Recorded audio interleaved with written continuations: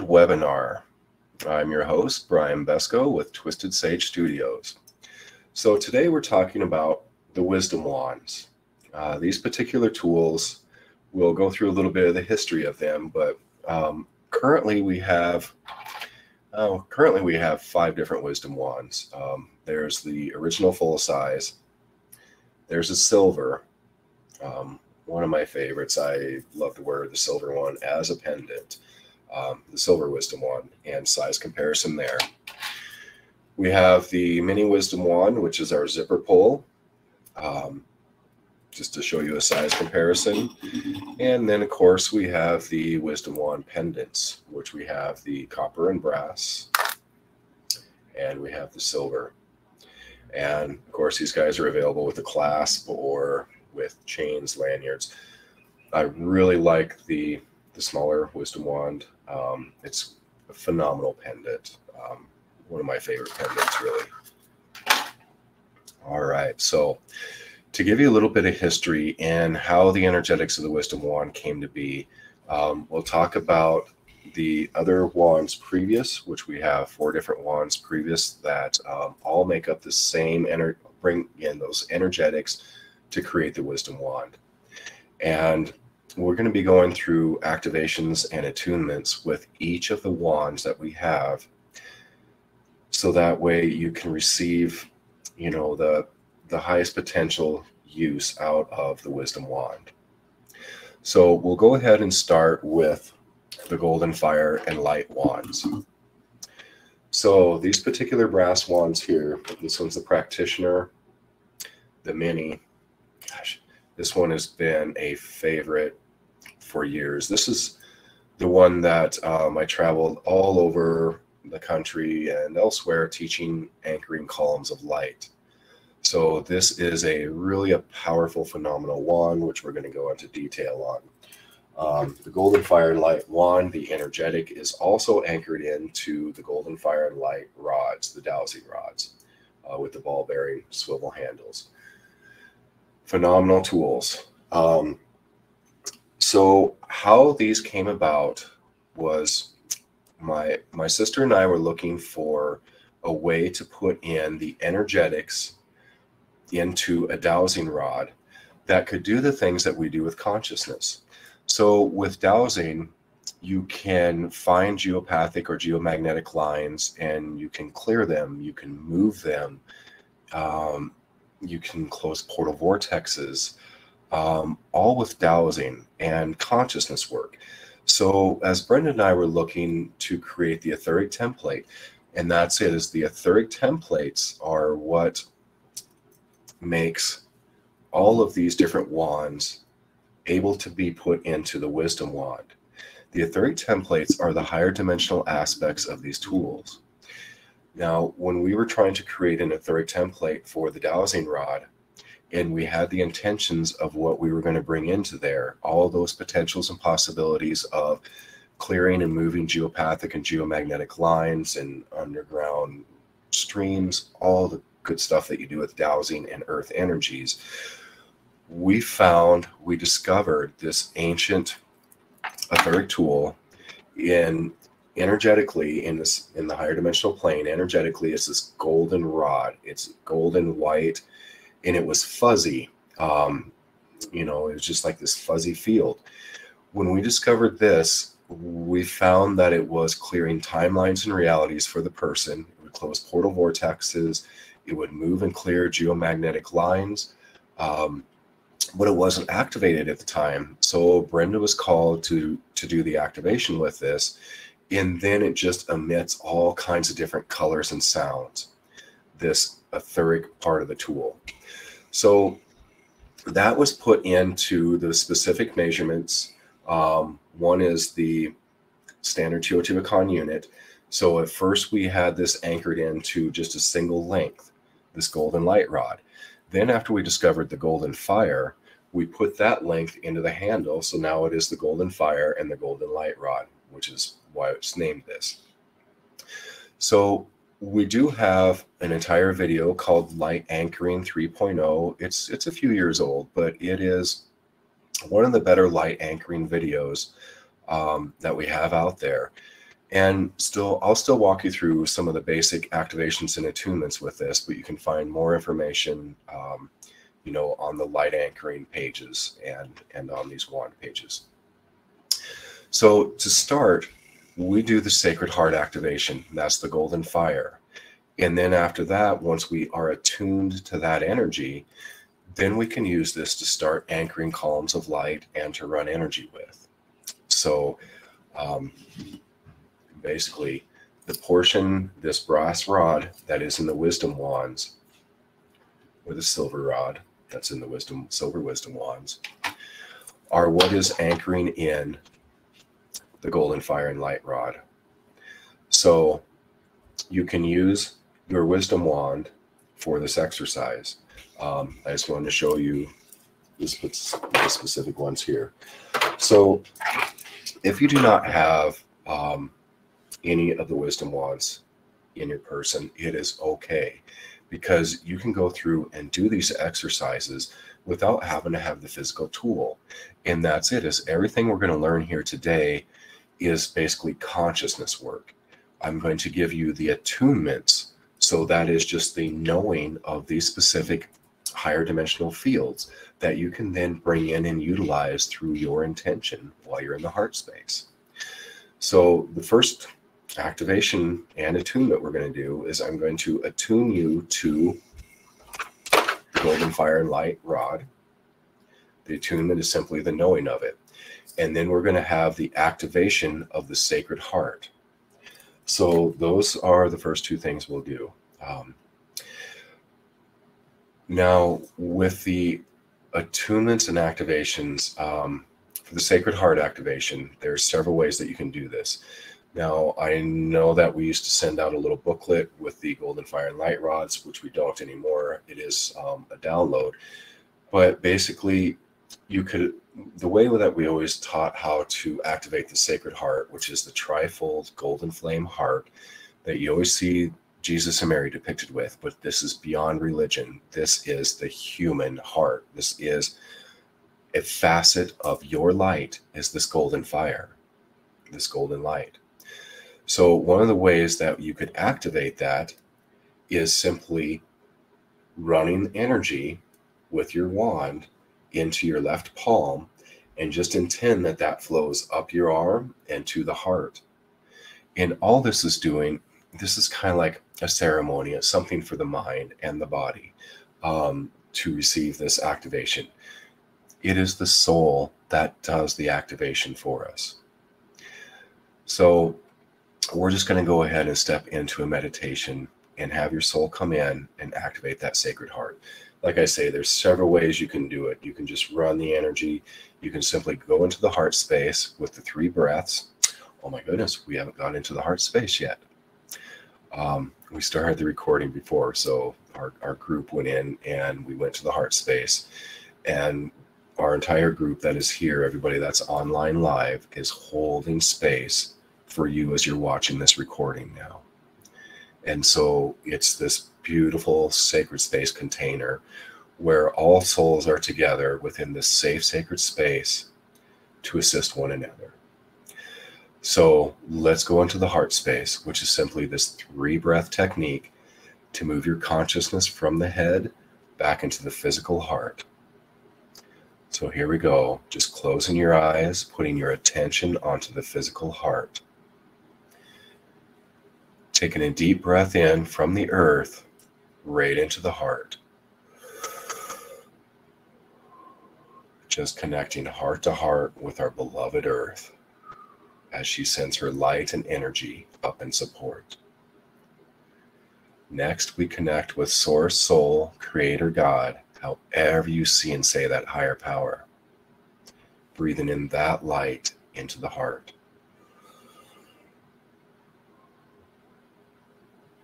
This 3rd breath, in this Trinity breath, is breathing in the energy of creation and the energy of earth together right into the heart.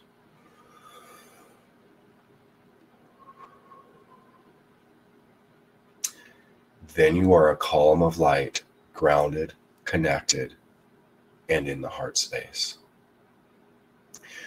From here, we're going to work with your soul to activate that sacred heart, that golden fiery heart.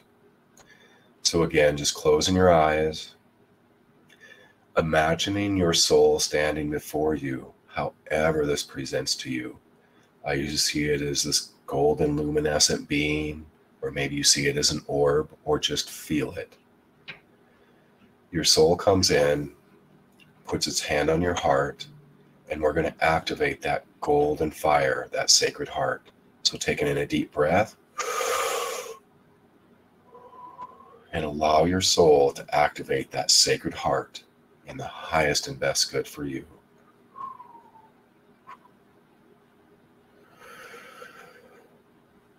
So some people, you might feel that heat. Use your imagination and intention to find that light, that fire within the heart, and send that into every cell of your body, in between every cell, and just allowing it to light you up. This in itself is a very healing energy.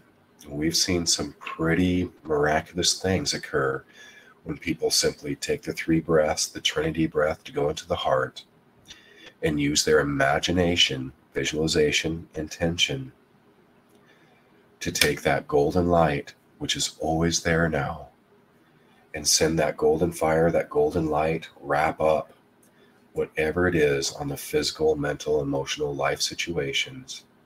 Wrap it up in that golden light and just let it go. All right. So now that we have that activation of the sacred heart, next we're going to have the attunement to this higher dimensional tool known as the golden light rod. So if you do not have the golden fire and light rod or a wisdom wand, you can still receive this attunement. If you have your wisdom wand, no matter the size, all wisdom wands contain the same energetic field, the same connection. So it does not matter which wisdom wand size or flavor that you have. So if you have your wand, just hold on to your wand. If you don't, imagine holding on to a wisdom wand or the golden fire and light wand. This is all intention, and we're holding the space. So again, just closing your eyes and just imagine holding that golden fire and light rod, that ancient etheric tool. In all reality, it is the soul that holds this higher dimensional aspect of this wand.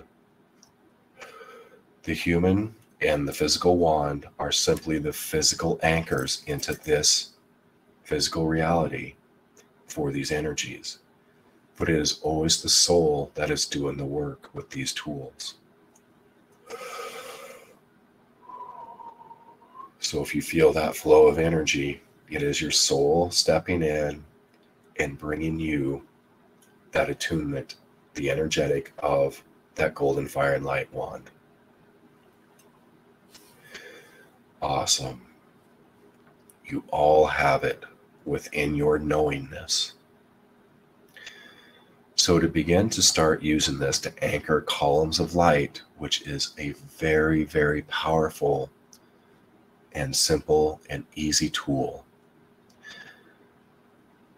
So having your eyes closed, imagine anchoring this column of light in your home or in your space. You can either make this column of light small, like 3 foot across, so that you can stand in it like this little healing chamber, or you can make it as big as your home, whatever your intentions are for that size. So simply having the eyes closed, you're in the heart space, imagining this column of golden white light. Maybe there's colors, maybe there's sound, maybe it's fiery. Just trust how it presents to you. But this column of light, where you intend to create it, This column of light is just like the Trinity breath. That energy flows down from Source, Soul, Creator, God, you. It flows down into the heart of the earth, and the heart of the earth sends her light straight back up. So this column of light is just this ever flowing energy between creation and the earth.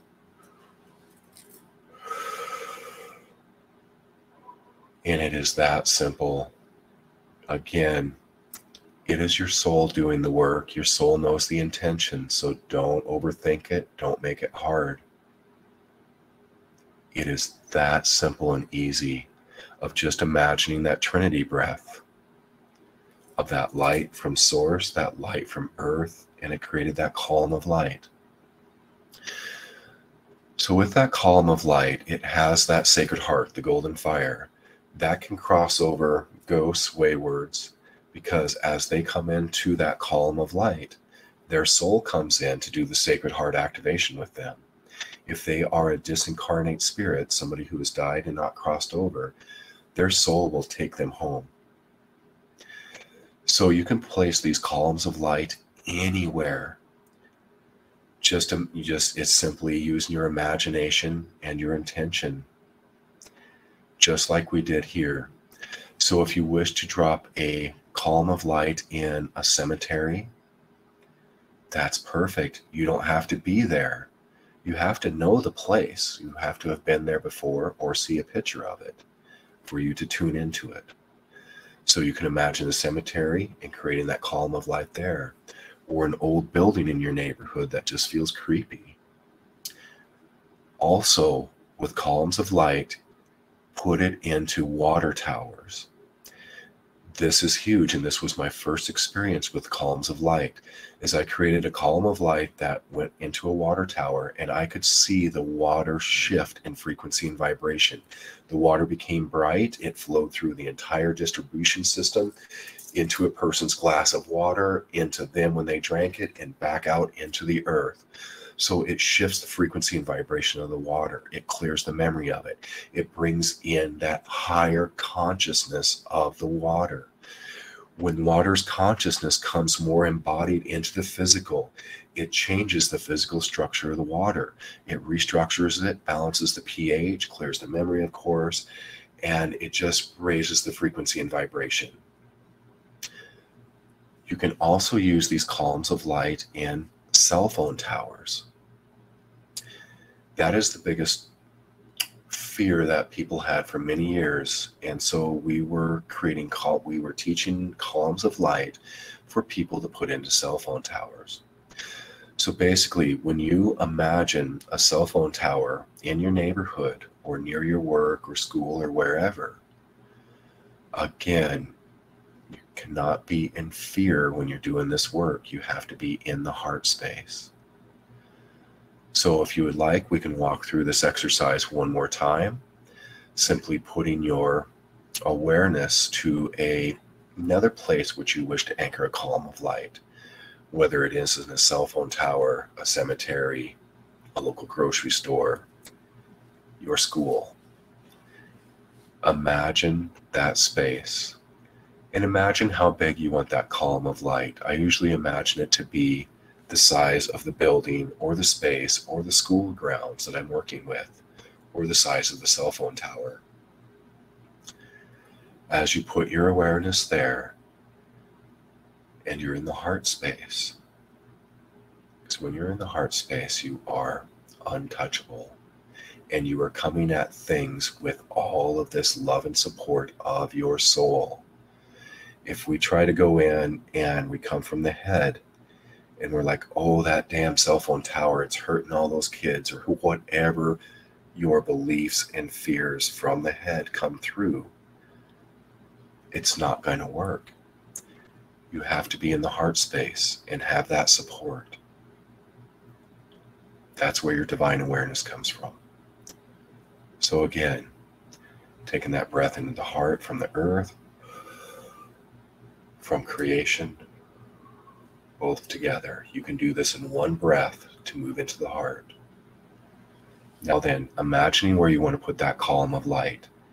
and just see that column of light coming from Source, Soul, Creator, God, down through that tower or building or space into the heart of the earth. In the heart of the earth, she sends her light straight back up through that space and back to creation. So it's this ever-flowing column of light that goes through that space.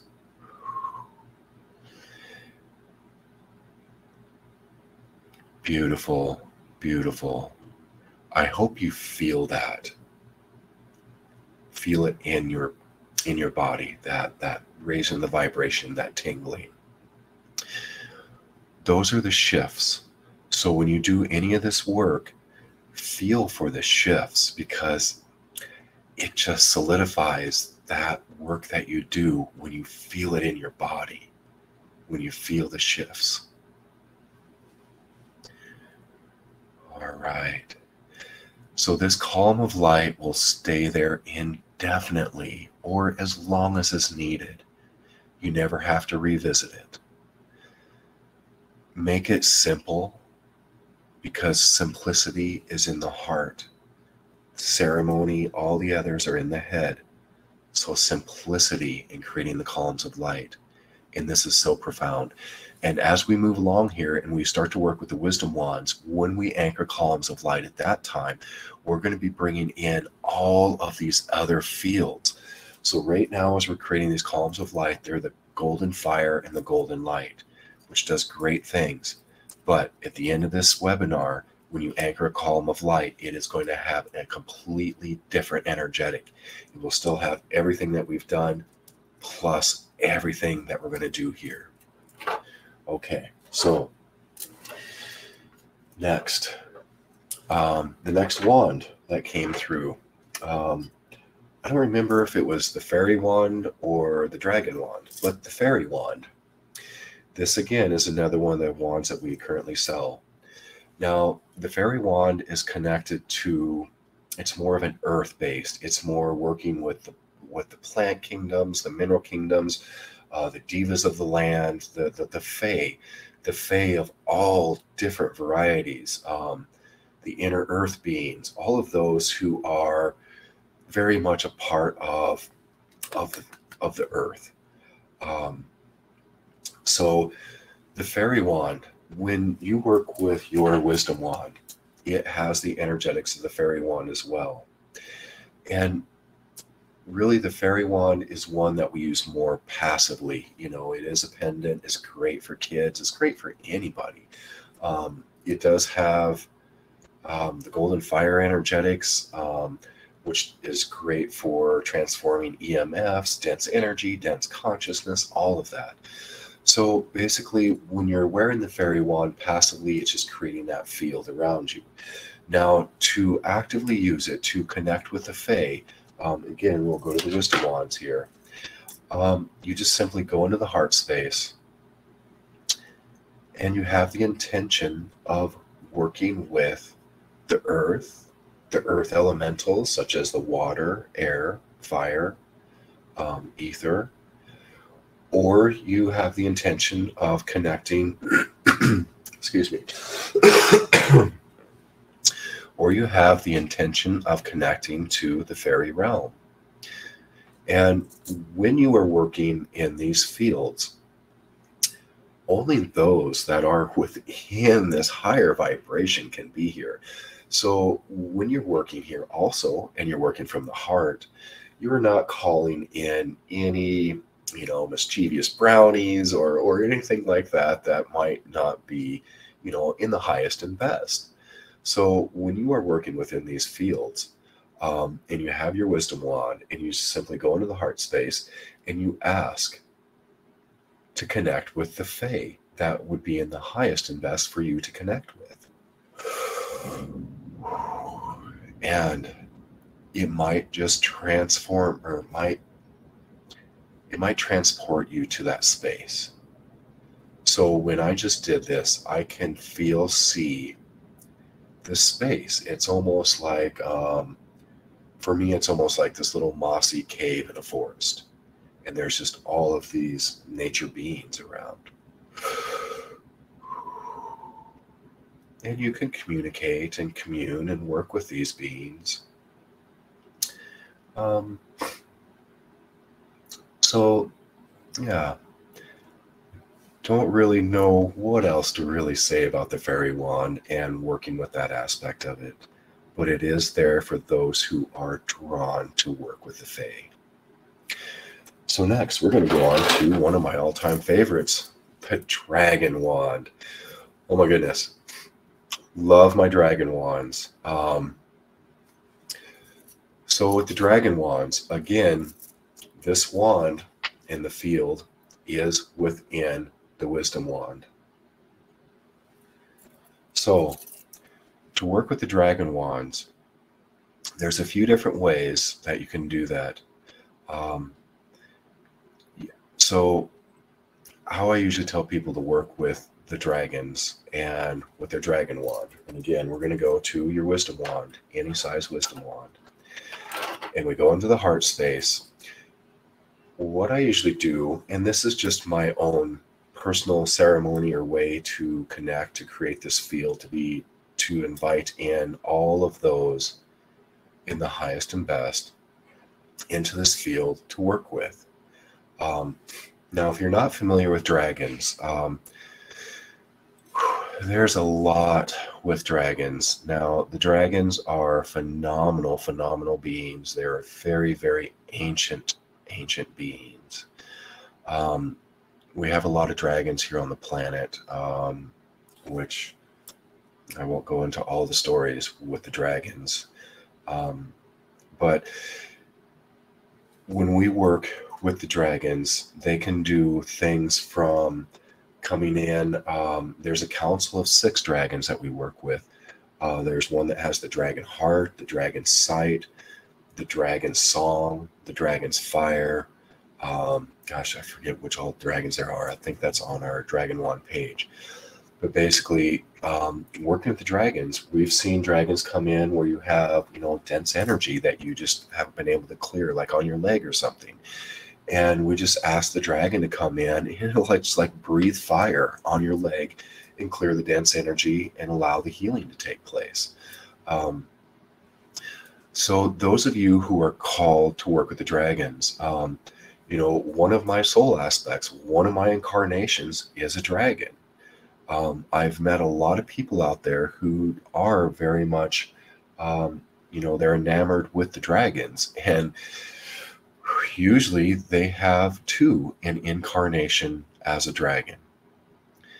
So to work with the dragons and your wisdom wand, again, closing the eyes if you wish, being in the heart space, grounded, connected. I like to just spin my wand around. I'm just kind of doing this in a big circle around me. And I'm just imagining this field expanding out around to where it is this safe, sacred space where those in the highest and best step in to be of service. So when you create that space with your dragon wand, it doesn't matter if you're clockwise, counterclockwise. You just spin just like this. And just imagine that field expanding. And as you're in the heart space, those that wish to work with you, work with your soul. Again, the dragons don't necessarily work with the human, but they work with your higher consciousness, your soul, or that part of your soul. So when you create that field, you can then begin to communicate, to commune with those who step into your field. Again, only those in the highest and best will be within your space.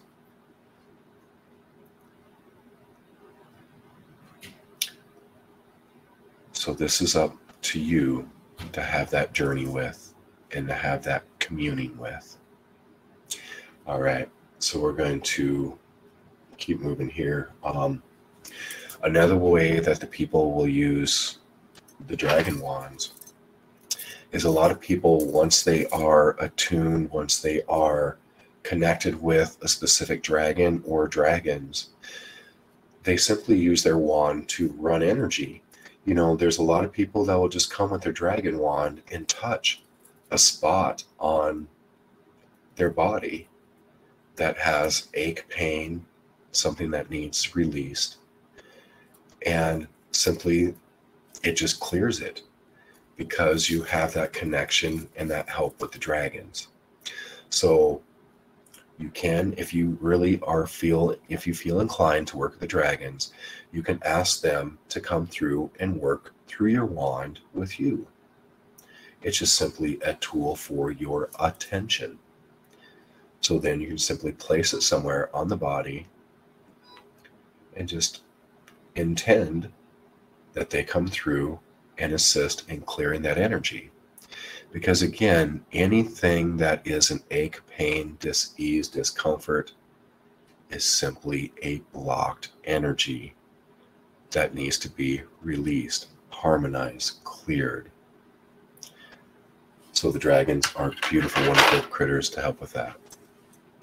Okay, moving on. Next, the Shaman's Wand. So the Shaman's Wand is one that, the Shaman's Wand was one of my very, very favorite tools for quite some time. The Shaman's Wand is one that, again, kind of like the Dragon Wand, I would just carry these passively in my field. You know, the Dragon Wand, I just always clipped on. It was just always on my belt loop. I have one that hangs off my bike handlebars. You know, it's always with me. The Shaman's Wand, same thing. I just usually used it passively in the field that it creates around me because it just creates this beautiful high vibrational field. Now, the Shaman's Wand was made with the regeneration rings. It was a little bit higher field, if you could call it that, higher, broader. It has a different bandwidth than like the Golden Fire. So the regeneration was our next energy after the Golden Fire. The story that I always tell is that I had this hiatal hernia, which is where the stomach flips. And it was always something to do with emotions. And, you know, and I worked on it. My sister worked on it. I had other friends that worked on it for years. You know, and that stomach would just always flip, that hiatal hernia. Now, one day I laid down on my bed and I took the wisdom wand and I simply wanded it. Wanding is simply making a circle or a figure eight and running that energy. And I just imagine making this bubble around my stomach. And that was it. I did not have the intention of healing, clearing. It's a soft intention. Again, when we use these tools, it is your soul that is doing the work. The human has the intention. When I was wanding my stomach, of course I had the intention of doing something beneficial for my stomach. Well, 2 minutes later, I sat up. The hernia was gone, and I went back and I could find that it was never in existence. It cleared that creation. Pretty amazing. The wisdom wands. So, the shaman's wand. So the shaman's wand, what came next is energetically was the chalice energy. And the chalice energy was one that we were seeing on creating creation. So it was very interesting that the regeneration energetics in the shaman's wand was the first thing that we saw on creation that no longer serves us. So after that, we run into 3 other energies. The chalice energy, which is this crystal clear, pure consciousness light. This chalice energy simply is the ending of duality. So if we see duality as a black and white marble, the yin yang, it is the driving force, the engine of creation in this universe of duality. That is the way the universe has been since the inception, since the beginning of this universe. It has been about duality. Now, this chalice energy, this crystal clear, pure light, So it's like this third marble. It has always been here since the beginning of the universe, but it has been awaiting this time right now, because we are in a whole new time within this entire universe of shifting out of duality. So this chalice energy comes in. It doesn't fight the dark. It doesn't take sides with the light. It just is. It just is. And both the dark and the light release. There's no more balancing, driving force of creation. It just releases. So with this chalice energy, it was something, again, that we were seeing empowered the human and the soul to be able to put your awareness onto something and uncreate creation that no longer serves you. So the next energy, so we're getting to the wisdom wand here, because the wisdom energetics consists of these three newer energies: the chalice, the divine I am, which is the energy of the soul. So this is our alchemist set of rings, is the chalice, the divine I am, which is the energy of the soul. And this third one is the harmonizer, as I call it. The harmonizer is this energy that exists in that plane between all frequency, vibration, and light in consciousness, beyond all physicality, frequency, vibration. So this harmonizer ring exists in that plane, which allows consciousness to more come into the physical. I call that harmonizer energetics a cosmic blender. So if you see behind me, this is the alchemist halo, this ring in the back. It's an interwoven ring. So one of these rings is the chalice, one is the divine I am, and one is the harmonizer. When all three of these energies come together right here in the center, it is creating this wisdom field. That is where the wisdom wand comes in. So this is going to be the most powerful tool in your toolbox, I believe, is working with this particular field, the wisdom field. The reason that it is called the wisdom field is that it is, long story. So as the humanity, we have gone through eons of experience. So the way, my understanding and my belief and the way that I see it is that you have source, you have creation, you have the I am. This is God. It is the source, creation. From there, you always hear about how source wanted to experience itself. So from source came the soul. Then the soul had incarnations. So let's just look at it here on earth as the incarnations of the human. The soul has all these incarnations. And the whole idea was to have incarnations and to have experience. And that experience come back to the soul and back to the I am, to source, as wisdom, as experience, creation, witnessing itself. So that's my total belief and understanding, and is in alignment with what we're doing with these wisdom fields, is that we have all these incarnations, the human incarnations, we'll just stick with the human, and that they would come in, especially here on earth. You always hear about how earth is just this school, the school for the soul. It's a hard knock school. But we come in and we have experiences, no matter how beautiful, no matter how deep and dark they are, no matter how painful they are. We come here and we have experience. And that experience of an entire lifetime flows back to the soul as wisdom. There was at one point in time, perhaps during Atlantis, that we began to hold on to these experiences throughout time. I am my trauma. I am my experience.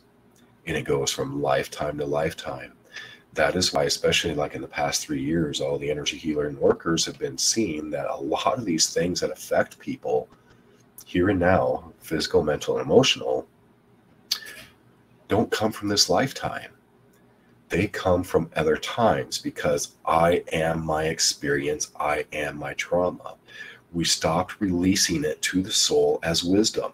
We kept it held. And so all these lifetimes, we have held on to these traumas, these experiences. And instead of releasing them to become wisdom. And wisdom I see as consciousness, the soul's light. So as we do these exercises that are coming up, we're going to bring our soul, our divine awareness, to these different lifetimes. As we do, as we bring our soul's light to that particular lifetime, that is released. All of that dense energy, all of that information is released as wisdom, as light, as consciousness. That comes to the soul. Then that lifetime is cleared. It's released. You've received all the wisdom. So basically, I see it as the soul coming in and distilling the light and information out of an experience, out of a lifetime, and then that comes in as more light, as more consciousness. So what we've seen through this experience is that when we go back through to all these different lifetimes, and we allow the soul to distill the light and information out of that lifetime, the soul becomes brighter because of these human experiences. The deeper, the darker the dive you have as a human, the more light and wisdom is elicited from that lifetime. And my God, if most humans are like me in that we've had some pretty deep, dark, hellacious dives of experience in this world, not to mention everywhere else in the universe, because this entire universe is built in duality. So basically, we're going to go through and do this exercise to where you become divine awareness with the wisdom wand. And then you just start to bring in all of these lifetimes of experience, and your soul distills the light and information out of them, bringing it in as consciousness, light, wisdom. And then they're cleared, released. So here we go. We're going to do this meditation. This is huge, because really everything right now is about consciousness and amassing your consciousness. All the profound healing that we've witnessed over this past year has to do with using consciousness, wisdom, your soul's light. Yeah, I'll stop at the concepts, and we'll just go ahead and have the experience. So here we go. Actually, let me just say a couple more heady things and tell you about what the experience is that we're going to have here. And of course, you'll have your own experience and your own, sight, perceptions, feelings of this whole thing. But where I'm going to walk you into the space is basically, I see the wisdom wand is creating this fibrous cocoon around you. It's like, from about here all the way down to about, the pelvis. And this cocoon that comes in around you, within it is your light, untainted and untaintable. Your true soul's light is untouchable. You may have all these human experiences, but your light is untainted and untaintable. So as we create this fibrous cocoon, within it is your light. It becomes not only a transformer, an alchemist. You become the alchemist.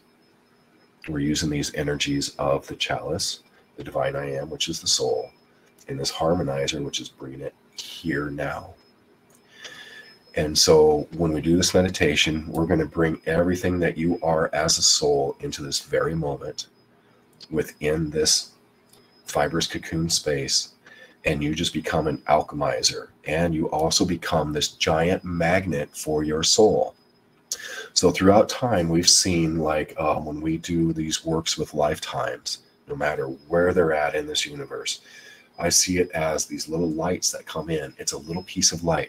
So if you think of the human has soul spark. It has this spark of light, a spark of your soul, but it is only this tiny little particle of light, which is your soul, which is so profound and huge, beyond human understanding. So as we bring in all these little particles of light, this wisdom, that is what we're doing, is we are bringing everything back into the here now. And then as we bring in all this wisdom, you raise in consciousness. So we talked about water, and how water that can have all this memory, Dr. Emoto, he talked about the work and how water has this memory, and did the rice experiments and things like, and he did the water experiments, to where basically you put in negative emotions into water, and then you put in positive emotions into another water, and then he took the special photographs of these, and some of them were really beautiful, and the other ones that were negative emotion were just ugly. He also did the rice experiment, which is basically the same thing. Put in emotions into a jar of rice. One, negative emotions, hate, anger. The other one, all the beneficial emotions. So basically, and that's just emotions and how they affect water. Now we're working with consciousness, which is far beyond human emotions. Far beyond human emotions. Human emotions are way down here. Consciousness is the soul. The soul's light. But with water, so think of water, how it contains the memory, and it can be, the pH can be high or low. And it's just, and structurally, it's not the original crystalline structure. It's just all discombobulated and sticky, and connects with, and just brings in like heavy metals and different minerals. It's just kind of like this discombobulated array, this water molecule, or not even a water molecule, but just that water. So when we were doing the columns of light with water, what we were doing was bringing in the consciousness of water and bringing it in embodied.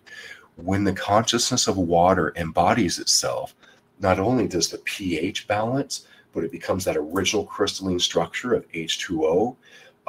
It just becomes brighter and lighter. And water can totally heal itself. It can clean itself because of the consciousness. That is what we're going to do for the human and for the soul, and all that the human is we're going to bring everything that you are into this here now moment, and we are going to bring in everything that you are. And that is where we see the healing, the harmonizing, the releasing of all dense energies. Again, healing is simply releasing and rebalancing. So, okay, I just really want you guys to, consciously grasp at how flipping profound this is. We did a December 3rd, 2021 meditation, the 0 point of the soul, and that's kind of what we're going to be doing here. So you can certainly go back to our 50 Questions Friday from December 3rd of 2021 and find that 0 point of the soul meditation. But here we go. We're going to jump in. So we're going to go to the heart, and again, putting your attention onto your physical heart, where you find your light, your soul's fire. And then just imagining connecting heart to heart with the earth, and breathing in that light of the earth right into your heart. Connecting to the heart of creation, source, soul, creator, God, you. Breathing in that light of you as creator into the heart. We are such powerful beings, you guys. Breathing in you as creator. Now we take that third breath, breathing in the energy of source, soul, you. that energy of earth, we become that column of light, grounded, connected, and in the heart space. Now, as you hold your wisdom wand, or imagine holding your wisdom wand, it just creates this reddish, brownish, fibrous cocoon around you. And within there is your light, untainted and untaintable, just bright and brilliant. And it begins to act as a transformer and a magnet. So now our intention is to bring in everything that you are as a soul throughout all time, all incarnations. As you breathe in and just bring in everything that you are into this here now moment, it transforms, it releases. You can connect to your darkest incarnations, your most horrendous experiences throughout all time, and be completely, perfectly safe, because you are that transformer of all energy. All of this is your energy, and it is here to be in service to you, not to happen to you.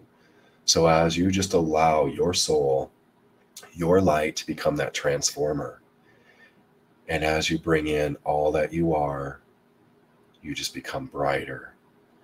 Your soul comes in within this space and distills the light and information from those lifetimes, from those experiences, brings it in as more consciousness, wisdom, light.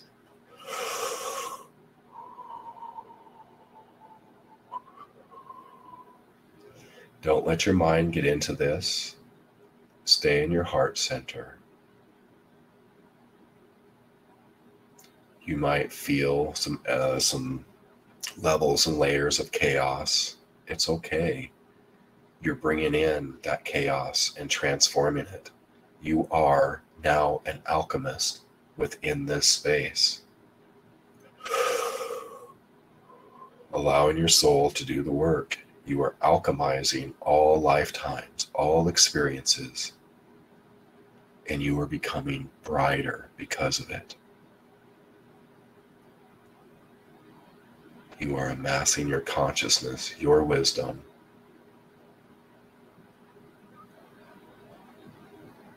Okay.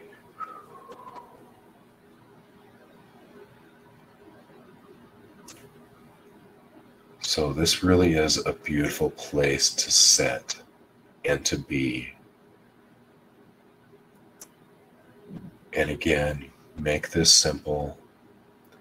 Just the 3 breaths to go into the heart space, or even a single breath to go into the heart space. And just imagine being that brilliant light, that alchemist that turns all experience into wisdom. Now from this space, I have not met a thing that I could not either change or change my reaction to it. So if there's something that comes up in your awareness, whether it is an emotion that you don't know where it comes from, like a sadness or a grief, or whether it is a life situation that just keeps haunting you, or whether it is a pain in the body, we need to stay within the heart and stay within this field of your light. But from there, you just put your awareness, shine your light. I call it divine awareness. My sister calls it shining your light. You just let that light flow to that specific situation. And your soul transforms that experience into wisdom. And then it releases, transforms, alchemizes the rest of that situation.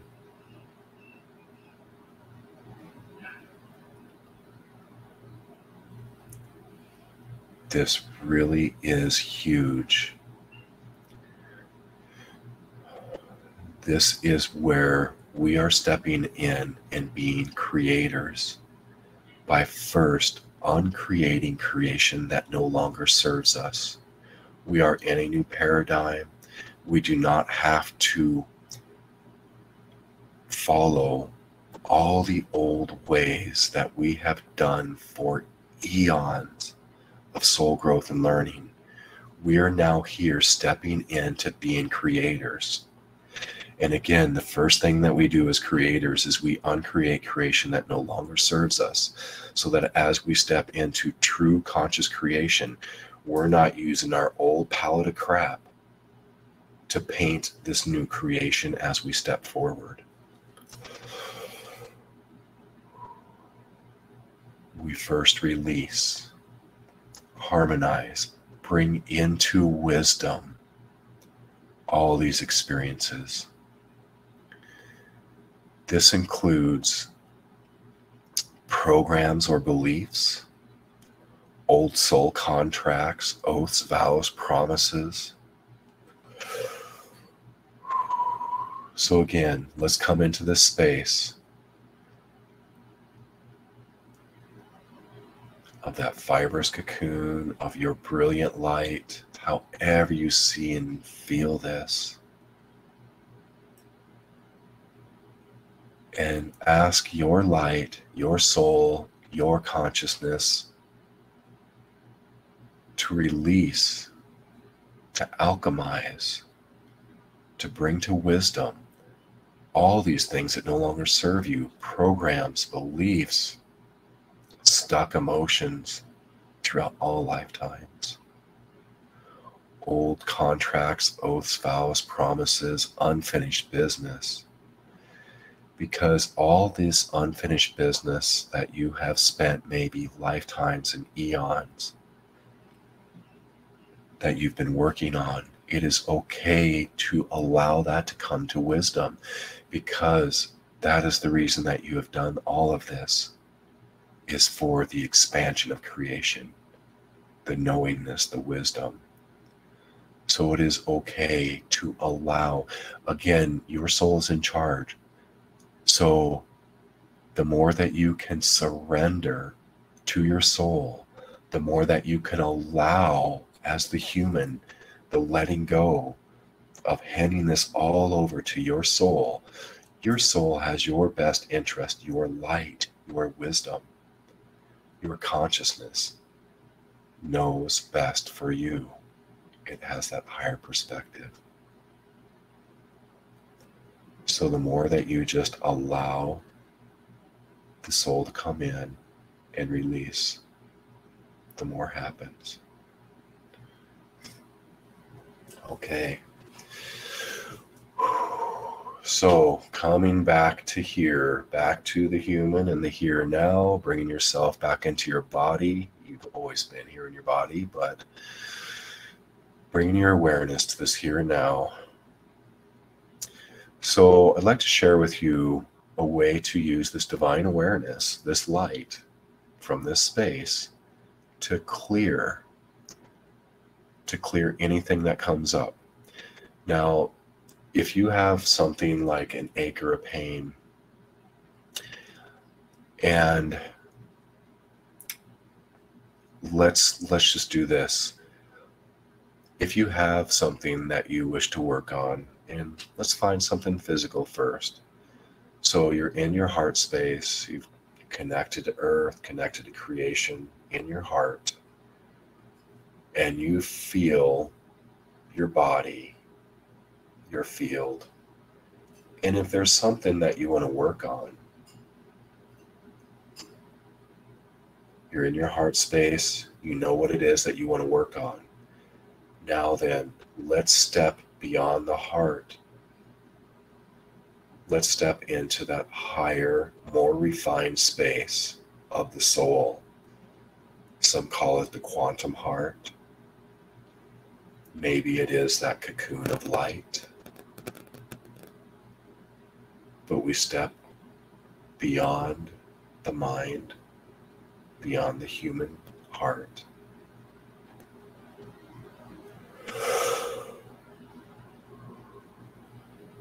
just into that higher, more refined space, that space of the soul. And if you notice, you don't even really remember what you were working on, which is perfect. That's kind of the point, is you bring it to your light. And you allow your light to do the alchemization, to turn that pain into wisdom, because that pain is nothing more than stuck energy. So your soul's light comes in, turns that stuck energy, either alchemizes it into a new energy that serves you, or perhaps it turns it into wisdom, consciousness.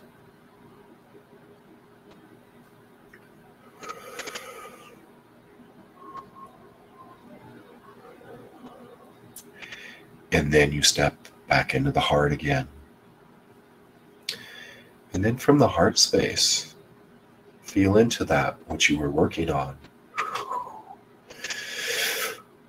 If you can even find it. But if you find it, it might not be the way that you remember it before you allowed your light to shine on it.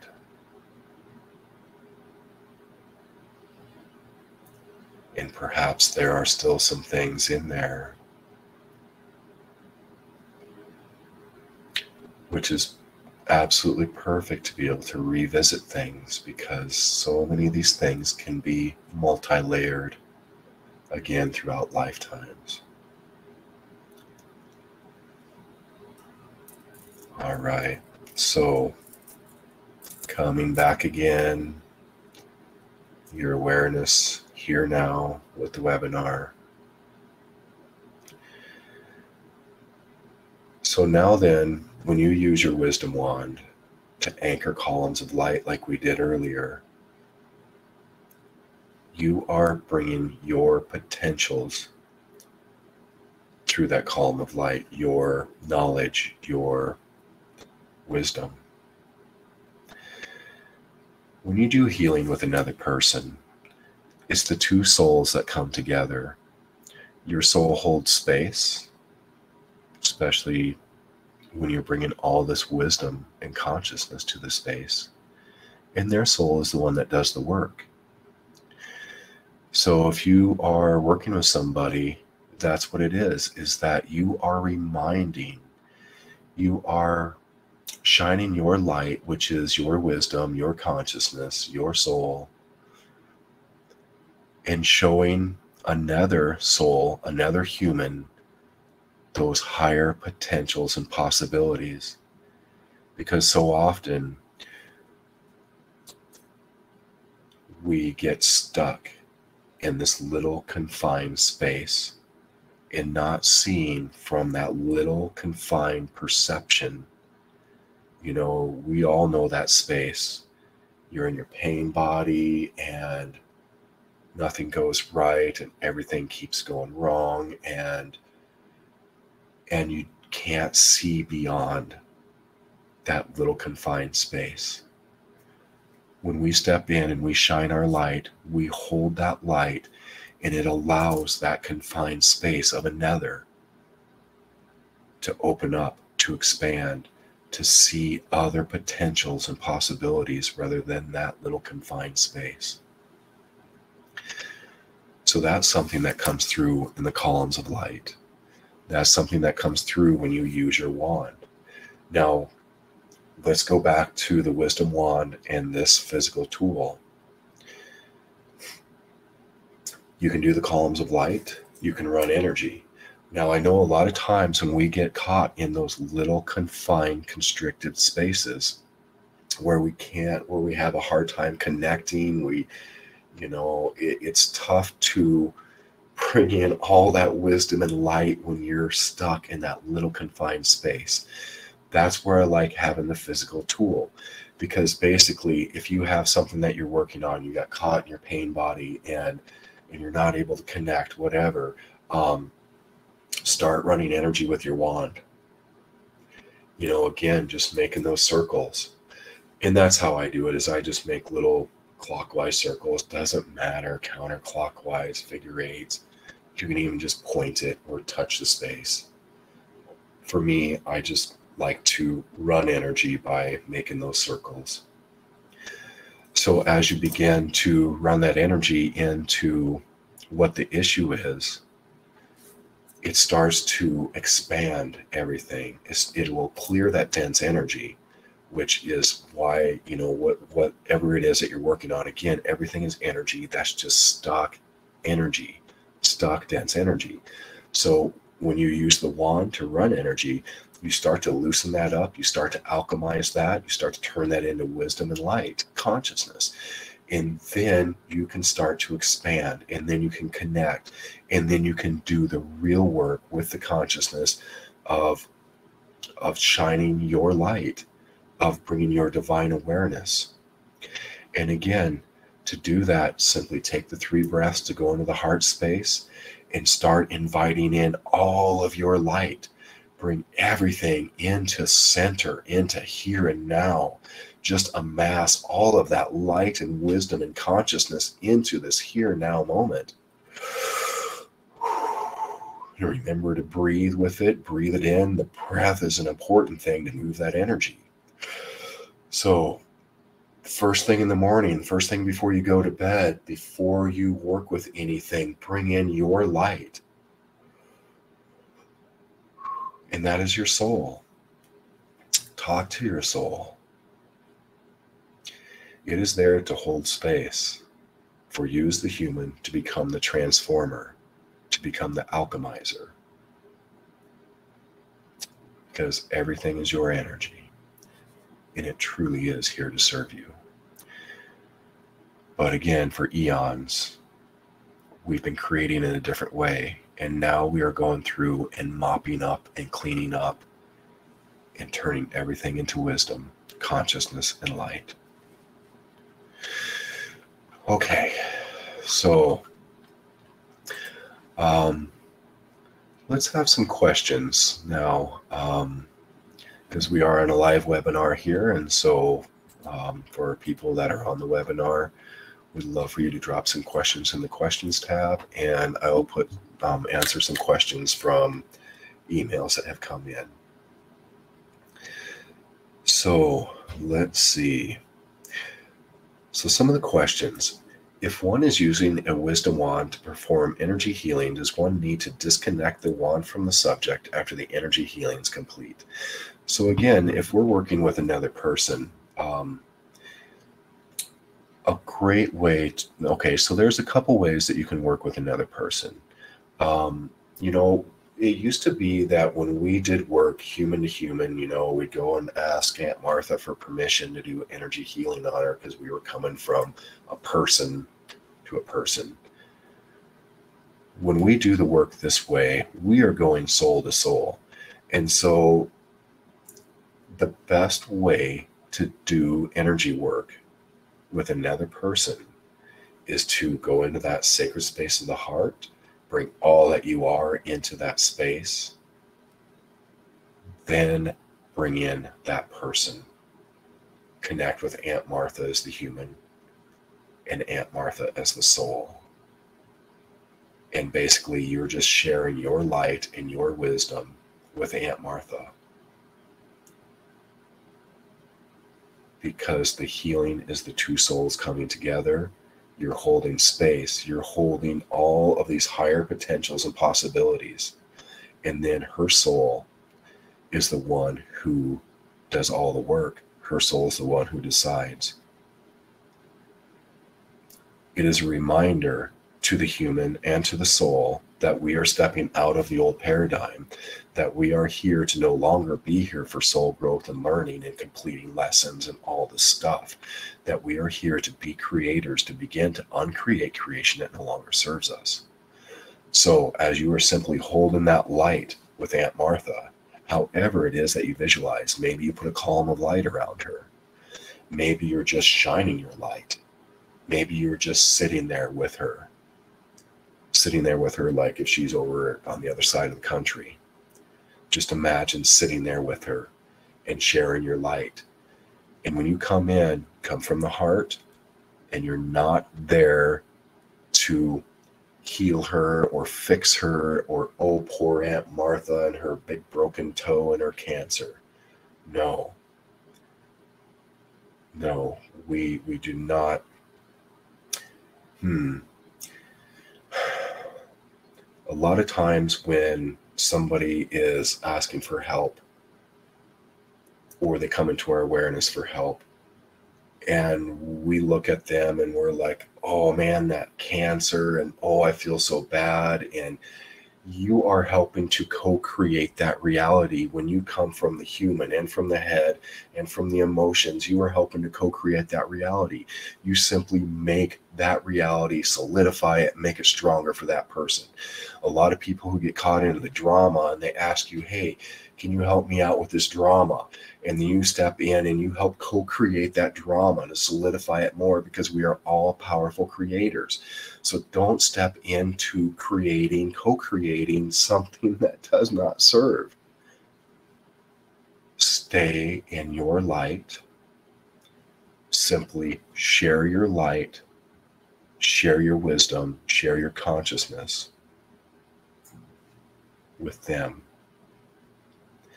Then their soul will do the work. You're not here to do the work for them. You are here to show them their light, their potentials and possibilities. That's it. So yes, when you are doing the clearing work with another, that's how you do it. And yes, totally. So the other part of the question is, do I need to disconnect from them?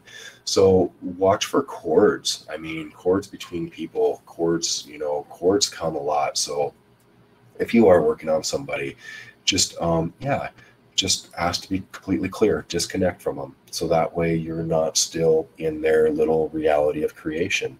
And it can just be simple intention. Okay, I disconnect.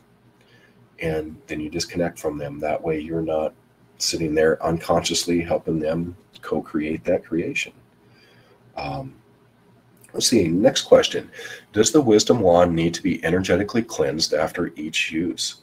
And no, because these are self-clearing. All the tools that we create here at Twisted Sage are self-clearing tools, so never need cleaned or cleared. And then this is a question we get a lot. So if you have a wisdom wand pendant, is it okay to gift that to another friend or loved one after you've been using it? Yes, because it is self-clearing. And so if you pass on your tools to another, you never have to worry about it carrying your junk. And if you get it back, you don't have to worry about it carrying their junk back to you.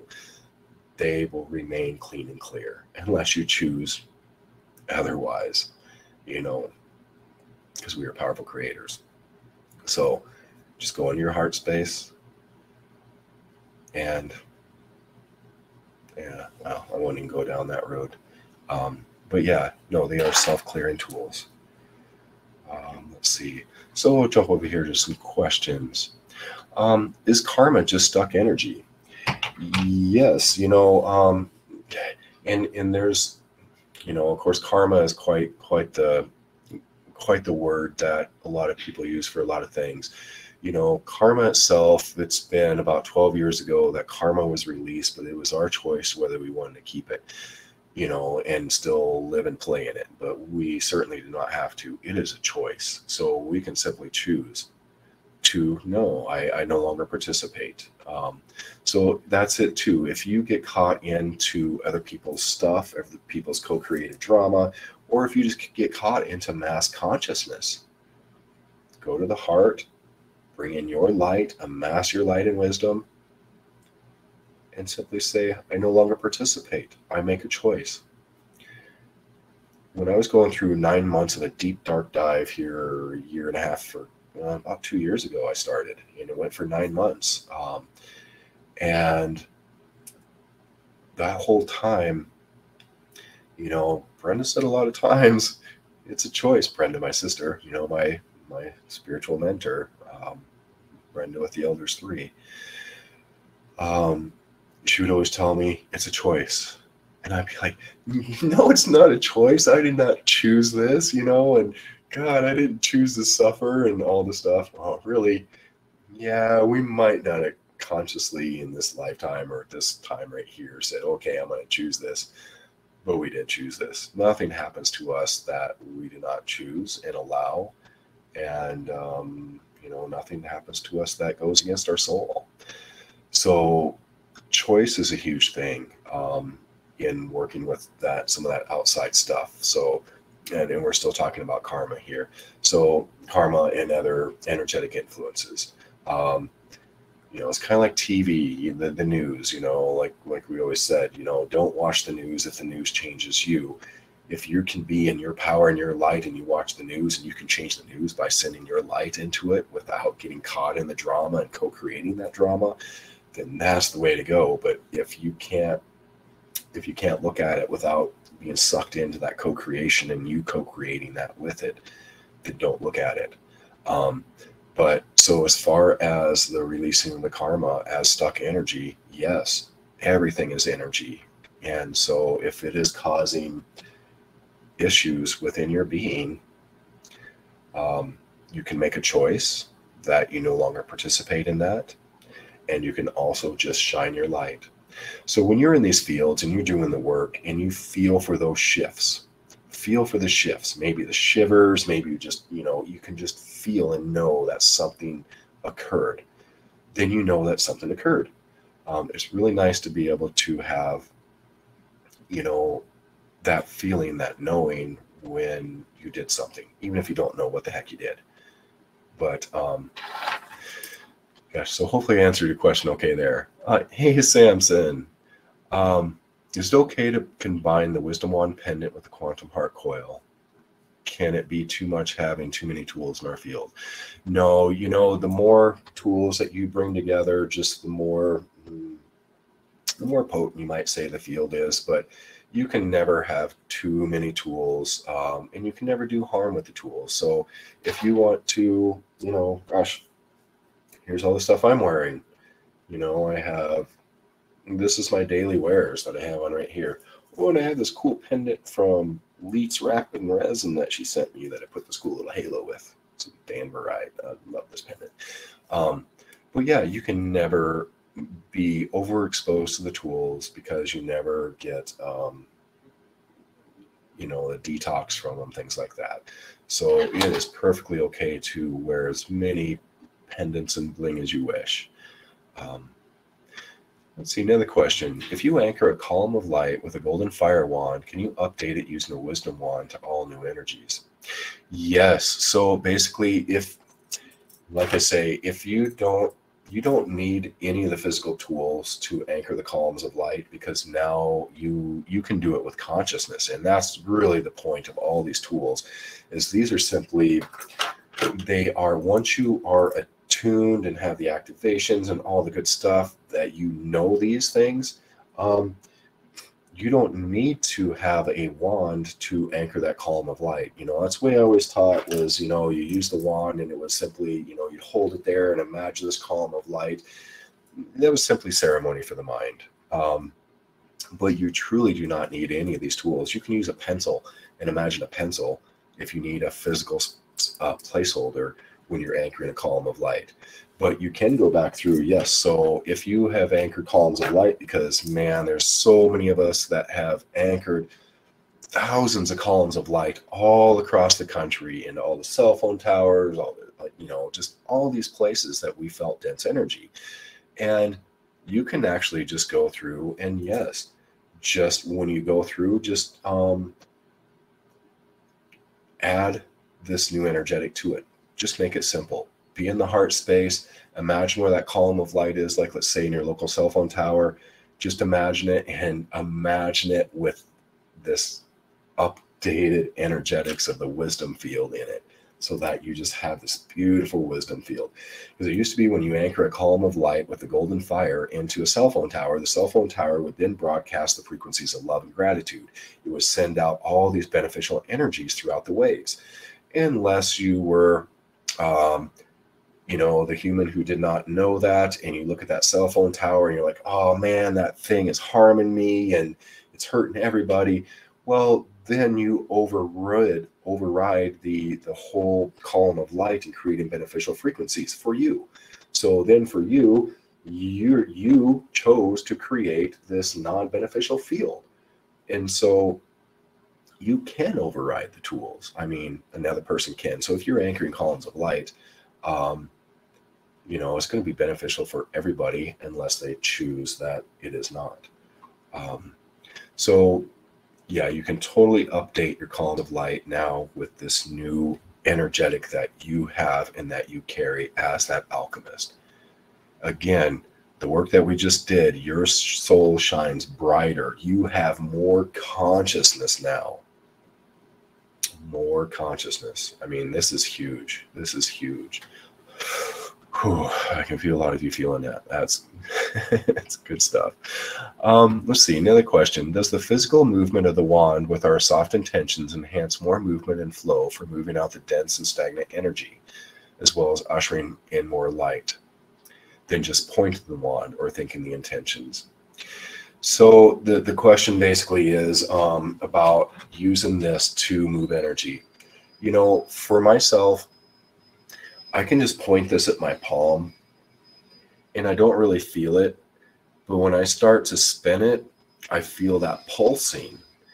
And I'm not sure if it's just because it is my belief about that, which I kind of feel it is, or my intention. But then again, a lot of the tensor tools that we create just like to spin. It's like they, okay. We're dealing with a few different levels of energetics. When we are running energy to the physical body and the physical body's feeling that is in, kind of like, let's say, this bandwidth of energy. But if we step up and we bring in this entire bandwidth as consciousness and we're simply doing the energy work. So instead of trying to do this healing work with my hand, I'm going to step into my light and I'm going to shine my divine awareness onto the hand. And then it is going to be affecting it more. So, gosh, I'm sorry. To kind of answer this question more, I do feel like when you are using movement with the wand, that you are creating more movement in this physical plane and flow. When you are doing the movement with the wand and you're in the heart space and you are allowing your light to come through, then you're doing so much more than just working in this bandwidth on the physical plane. You are allowing your light to come through more. Gosh, I hope that there was some clarity in that answer. Let's see.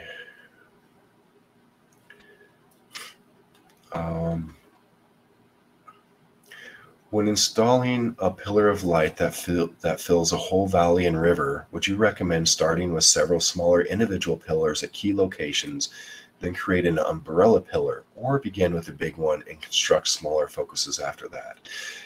So that's really a good question about the size of the columns of light. Now, again, for me, I feel it was very much a belief that when I create a column of light, I can only create a column of light about 20 feet wide. Where when Brenda, she creates a column of light, she can create it as wide as she wants, and it still has the same potency as my 20-foot wide column of light. So I really feel that it's in my belief structure, which I need to just find that with my wisdom field and just clear and release that. And that's it too. When you run into these belief structures or these programs, totally you can clear them with that divine awareness. So for me, traditionally, when I anchor a column of light, they're about 20 feet across. So like, let's say when you're working with that valley and that river, I always like to go upriver all the way to the source and put in my columns of light there, because then that affects the water all the way down through it.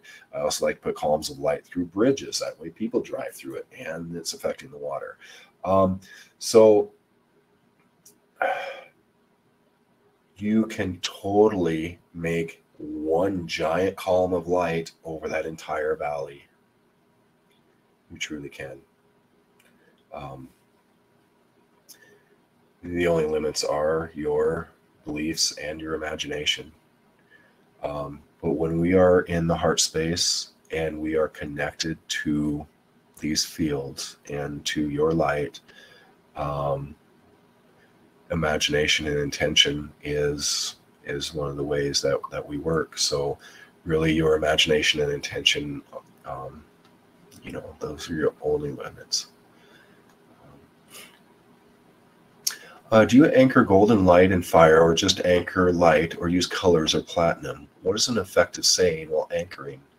So basically, however it presents to you when you're anchoring a column of light, and as far as an effective saying while anchoring, don't step in and try to limit it to any specific colors or energies or anything specific.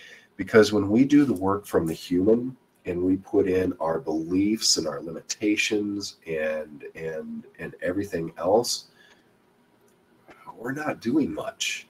I mean, we're doing some good things, but that's part of being in the sacred space of the heart and allowing your soul to do the work. So again, when we anchor the column of light, we're always in the heart space. And again, if we're working on, that cell phone tower or your kid's school or whatever it is, and we get into emotions and fear about it, we come back into the head again, and we are totally putting limitations on everything that we do. So we got to move into the heart, trust your soul.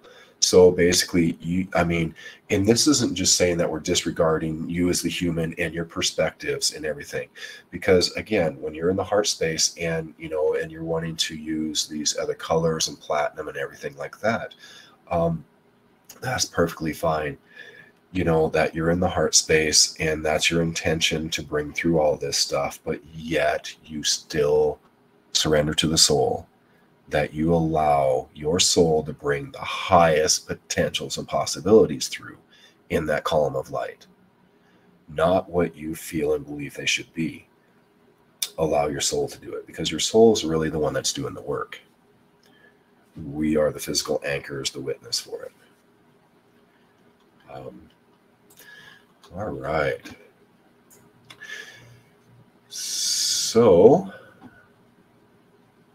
just checking out, see if we had any other questions here. All right. It looks like we've hit all the questions. Well, thank you all for being here and for doing this work.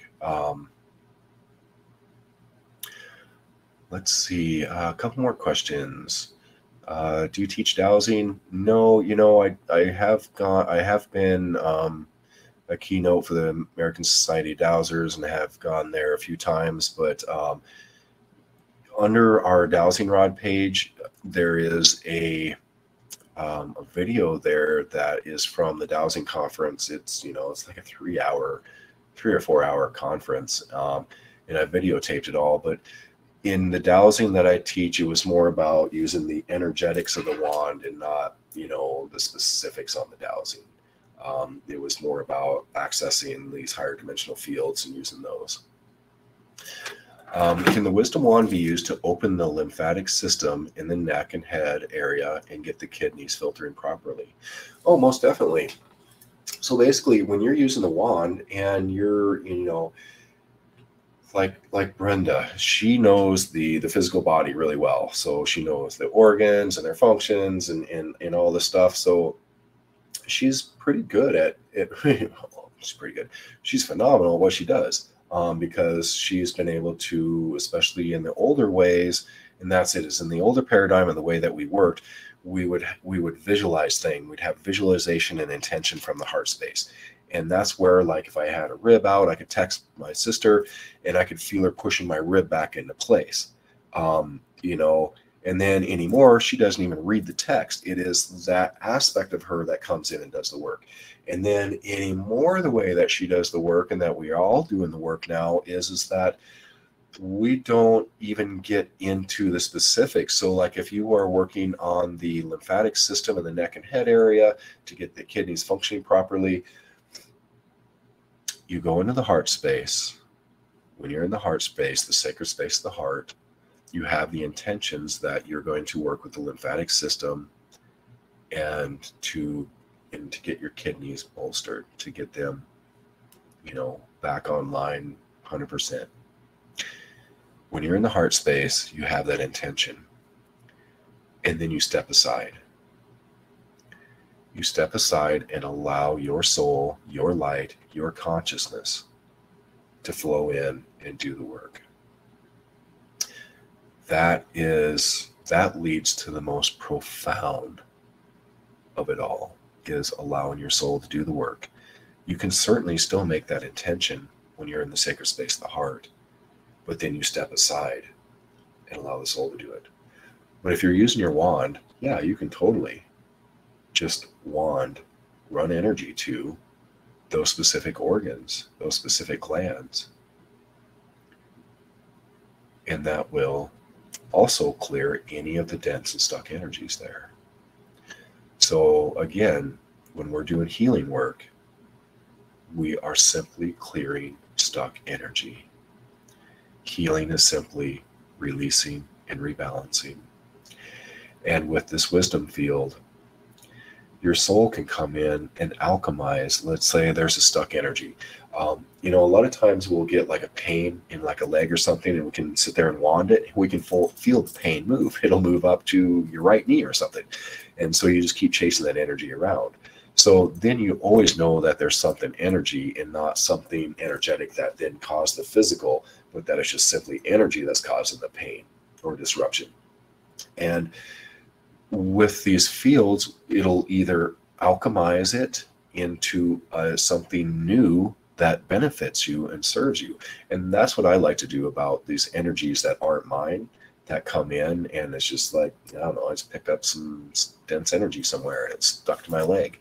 So that's at the time that I like to just intend that I am alchemizing that energy, that I am changing that dense energy into something new that benefits me. That's a great intention to have too when you're working with any stuck energies. Usually stuck energies are yours. And sometimes you can just get dense energy stuck to you, which you can just transmute, just clear.